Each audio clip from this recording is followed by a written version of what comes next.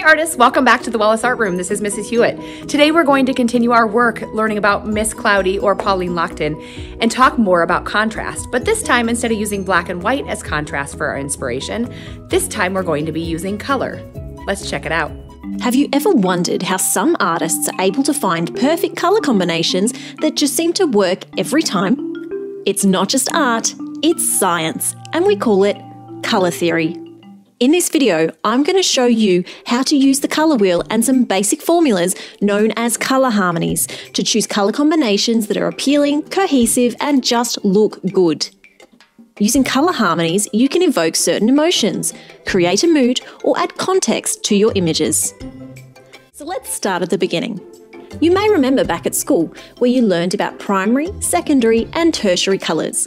We are taught that the primary colours are red, blue, and yellow.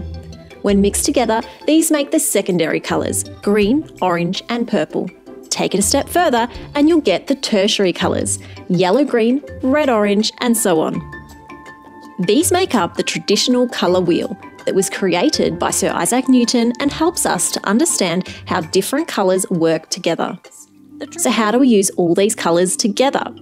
We can use our 12 basic hues on the colour wheel, along with some easy-to-follow formulas to create an endless collection of colour combinations that look balanced, appealing, and just work.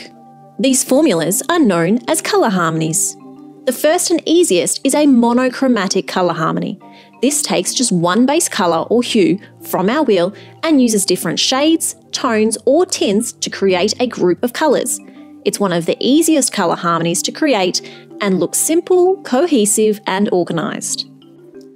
Here are a few examples of Miss Cloudy's work where she uses monochromatic color theory to create harmony and a more organized feeling. Do you feel the simplicity of it? How does she use light or dark colors to create a mood? In monochromatic work, it is very little contrast to help create that feeling. Let's check out the highest contrast way to use color. Next, we have a complementary colour scheme. This takes two colours from opposite sides of the colour wheel, such as red and green or blue and orange. This type of colour scheme is great for creating strong contrast in your image.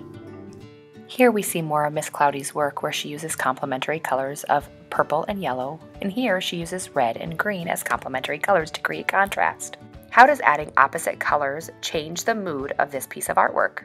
Today as I create, I'm going to be using the color wheel to pick out opposite colors or complementary colors. Here you can see orange and blue, green and red, and yellow and purple are complementary colors.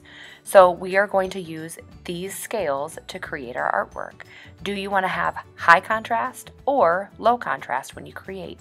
Here is the piece of artwork that I'm going to use as inspiration for my work today. We will be creating our own paper that has complementary colors on either side. If you want it to feel more of a monochromatic, you will just paint each side in a different way by choosing different colors. But here I have orange and blue, purple and yellow, and then I have reds or pinks and greens on the other side. The idea is next time that we are going to cut these into strips, fold them and manipulate them, so then as we create these sculptures, we're going to have complementary colors on either side.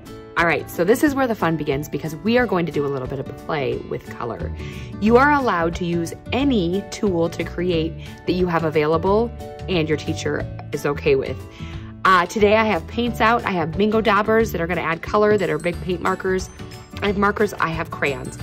And I also have different kinds of strips of paper. I do have a full-size paper, some paper towels to keep myself clean. Now the idea today is that I am going to start with my dry materials first, the things that don't make the mess, that I don't need to put on the drying rack. So I'm going to start first with crayons or markers to color one side of my paper. When I do that, I make a plan. I grab crayons, which are dry, and I'm going to choose purple first.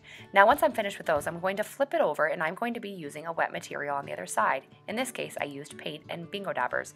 The thing that I did forget is to write my name and teacher code on my work because that also needs to go on the drying rack. Each time I start a new paper, I need to remember my name and teacher code, and also starting the first side with a dry material. That way, as I flip it over, I'm not going to make a mess when I paint the other side. I'll place each paper on the drying rack, remembering my name and teacher code. I'll put my artwork in a safe place, and I am ready for next week to create just like Miss Cloudy.